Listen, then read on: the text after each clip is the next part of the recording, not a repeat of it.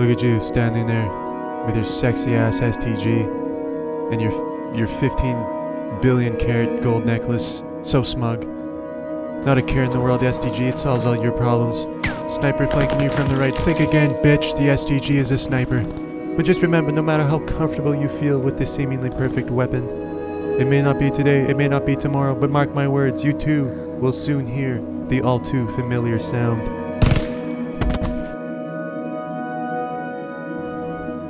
That's you right there. Look at your stupid fucking little face. Got absolutely shit on. You know why you got shit on? Because you weren't using the Itra Burst, bitch. All these little soy boys running around with their STGs. You think the Itra Burst cares if you're using an STG? No, it's just gonna fucking run you over that much harder. There's a clear reason why the STG is the first weapon that is unlocked, because all these little Timmies, you know, with their limited game time and their early bedtimes because they gotta be at school, you know, the next day. You know, they don't want to level up another gun. They just leveled up the STG and they can't be bothered to move on to what is actually the best weapon in the game, the Itra Burst. Me and the Itra Burst are two in the same. We both deliver a mean punch within 4 bursts. That's all it takes, baby.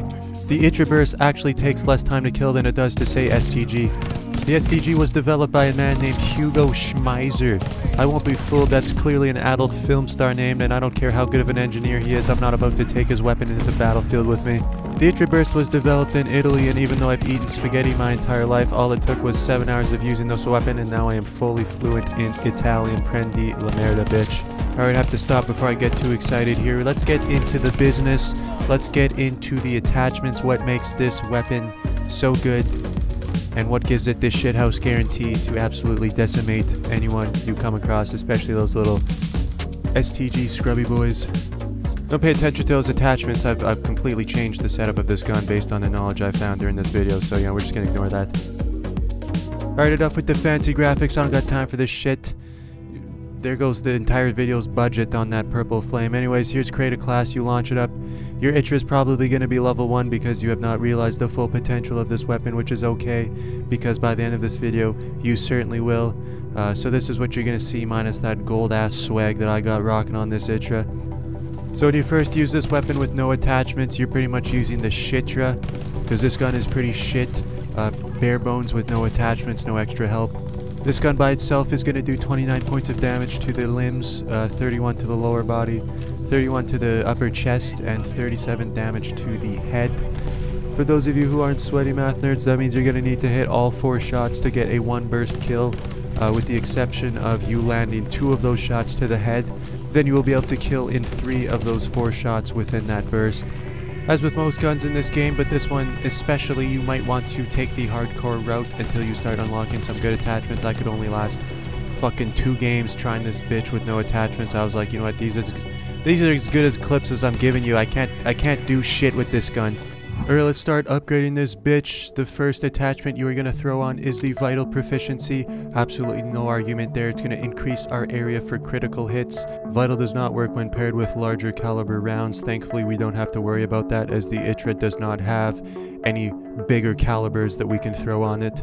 So now with Vital selected, we are going to increase our upper titties damage from 31 points of damage all the way up to 43, which is going to make it now a 3-shot kill instead of a 4-shot kill, and more damage than the actual head, which is pretty miraculous. Now you just stop right there, mister, because I know what you're gonna say. Well, let's go, Brykks. Let's throw in some fucking hollow points on this shit. Let's make this gun real nasty. And you know what, if you do that, you're really not giving yourself any benefit right now, because hollow points are only taking the damage from 29 to 31. Those 2 extra points of damage are not doing anything for us right now in the grand scheme of things.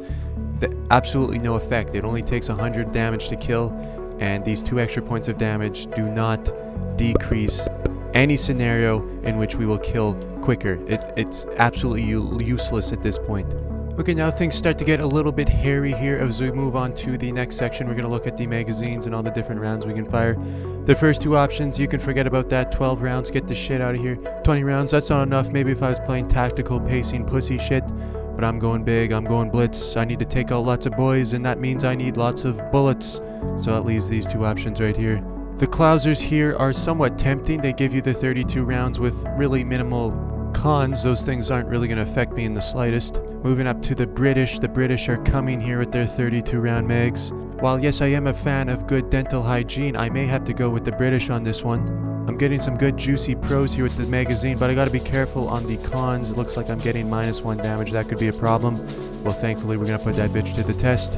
Alright, so this is what we had before with just the vital proficiency, and now we're gonna slap on those British mags, and this is with the results that I received. So you can clearly see that the damage is reduced by about 3 to 4 points, minus the head area, when you're using the British mags, which isn't too big of a difference. In most situations between these two setups, they will take the same amount of bullets to kill, depending on where you hit. In fact, doing some math, you can run the numbers on this bitch and you get 2 situations in which these two setups differ.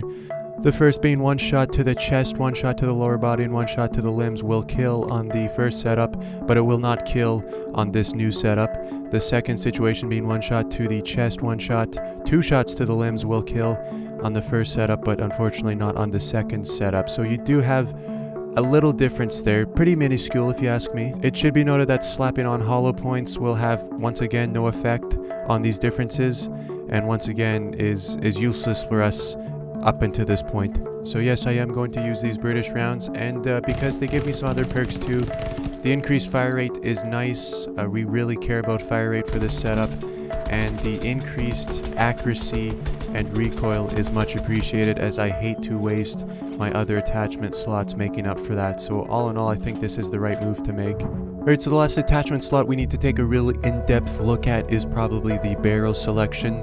Got all these Italian barrels. The body, that's not really going to do much for us. Get that shit out here. The Emerito, much the same. But things get interesting here with the Perfetto 140mm Rapida. That is a huge boost of fire rate. Fire rate is going to be essential to this gun's success, but there's another option. Don't blow your load too quick just yet, for we have the Botti, which is going to increase the headshot damage and give us some more control over this weapon. This gun is already easily controllable. I don't really give a shit about that. So let's take a look at what happens with this barrel. Here we can see our previous setup with the Vital and the British Mag attachments, and now we have those attachments combined with this new body barrel. It's clear to see that the extra 4 points of damage to the head is clearly not sufficient enough to lose all of that damage on the rest of the body, which is the larger mass of what you'll be shooting at anyways. This barrel offers absolutely no advantages over reducing the time to kill. In fact, it actually penalizes you when it comes to the limbs. Instead of it only requiring 4 shots to kill, now it's going to require 5 shots to kill. This can be mitigated with the addition of the hollow point rounds again, but once again, I'm not going to use this barrel because this is pretty shit, so I don't need those hollow points just yet. So let's take that shit off. It's really dragging us into the mud. Let's put on the Perfetto, and they call it the Perfetto for a reason. I don't know if any of you speak Italian, but Perfetto is actually Italian for quintessential. And let me tell you, this barrel is quintessential to my shitting on kids ideology. Let's take a look here. On the left, we've got the Perfetto. You can see you pretty much get to fire off 1 extra burst in the time it takes the other gun to shoot all 8. So with these attachments, this gun really starts to shine. We've got the magazine, we've got the barrel, we've got Vital, and I've thrown on some incendiary rounds just because hollow point. I really don't have any use for hollow point on this gun, just the way the damage works. Hollow point can be very useful, it's just not needed for this gun. It just doesn't really do anything. Incendiary is probably going to be the better choice. So these are the 4 attachments that really define this gun and really give it its ability to be excellent. But of course we've got like 20 other attachment slots that we need to fill up here. So this is my full setup for this Itra. All inclusive, all attachments ready to go. There's some pretty obvious ones. Fully loaded, give me max ammo. It's pretty easy to run out of ammo with this bitch. Gotta love the G16 2.5 scope. Not really gonna beat that. I like to use the Itra MW3 stalker style. I really like to aim down the sights and always be prepared. This isn't a gun you run around aimlessly with. You got to be calculated, and so I like to use the attachments that allow me to speed up my ADS speed and keep things steady and Freddy. You know what I'm saying? This stock right here, adjustable. This is the money stock right here. This is a really important attachment to use. You get that improved accuracy for the initial shots when firing. It just makes this gun an absolute laser beam as long as you're prepared. You know, you're not running around and getting caught with your pants around your ankles. The one attachment thing you might be a little and I still struggle with this, is either between the recoil booster and the silencer. The recoil booster, I do like increasing the fire rate for burst weapons, but you don't get too much of an increase in the fire rate, and the Perfetto barrel really does much of that labor for you.